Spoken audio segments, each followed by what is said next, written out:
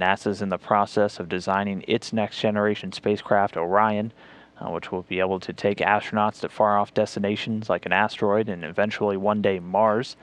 Orion itself is gearing up for its first flight into space, Exploration Flight Test-1. That test going to be taking place in the fall of this year, 2014. But this week we're also doing a lot of prep work and one important test to get ready for that. Here to tell us a little bit more is Mike Sarafin, one of NASA's flight directors and someone who's involved pretty heavily in the test this week. And that test is underway recovery test. I don't know if it has a number. Is it 1, or are we just going to call it underway recovery test? It is just the underway recovery test. So we are performing a test is a joint partnership with the United States Navy, Lockheed Martin, and NASA. This week, the crew of the USS San Diego, a Navy vessel out of the port of San Diego, have sailed out into the Pacific off the coast of California, and they are going to demonstrate the ability to recover Orion this week. And me and my team are going to be here in Mission Control, and we're going to demonstrate the handover process of the Orion capsule. Here in Mission Control, we're responsible for the Orion spacecraft from liftoff to splashdown and final power down. And we're going to hand over the spacecraft to the recovery team. Orion, like Apollo, is designed to land on water and not on land. So we need a ship to go out there and recover it. And through this joint agreement, we're going to go demonstrate that this week and make sure that we're ready to go for the Exploration Flight Test-1 this fall. And so what are some of the things that the recovery teams are going to be testing, responsible for out there tomorrow? Yeah, so we are using a new design of ship that did not exist in the Apollo era. It's called a well-deck ship.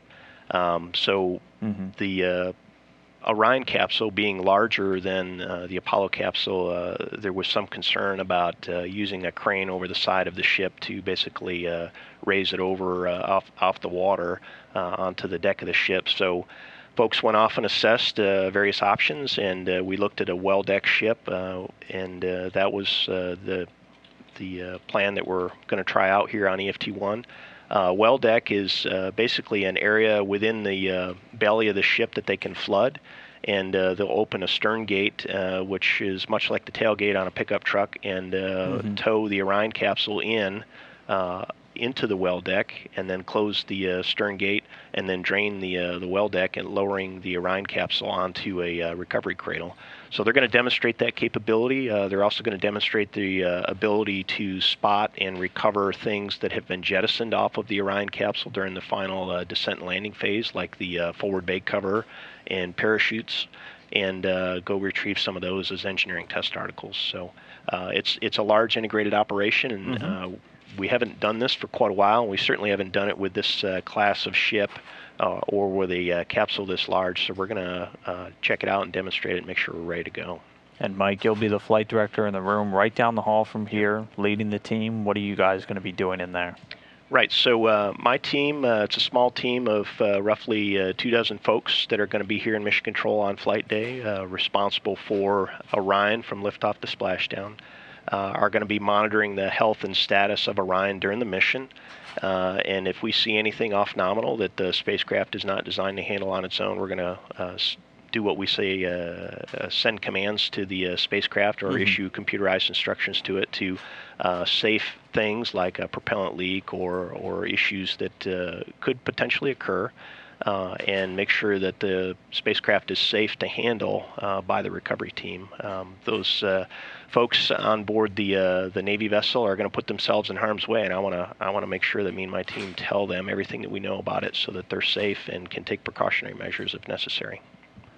And so, to switch gears a little bit, we haven't really had to train to handle a new vehicle. Well, aside from the cargo vehicles recently, but not really a new crew vehicle in a long time.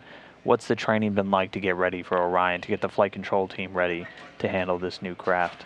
Yeah, I'll admit that I was a little bit spoiled as a space shuttle flight controller and then a shuttle flight director, and then coming over here doing International Space Station operations. I always had a baseline to work off of.